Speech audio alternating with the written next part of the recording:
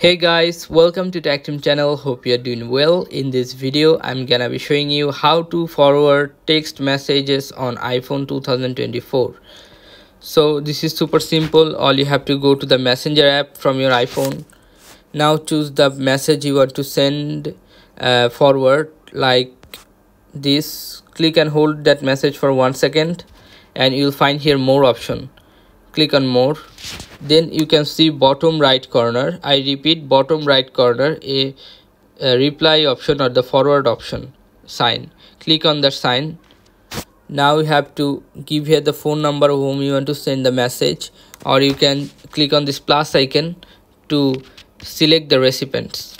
Okay, after select the recipients, click on this green arrow icon, up arrow. You have to click on this, and after that your messages will be sent to that specific person. If you want to select more, you can select more from here, like this 1 2 3. Any guys you can send this message. Okay guys, so this is how you can do this guys. If you find this video helpful, then please give a thumbs up and don't forget to subscribe the channel. Thank you so much for watching the video.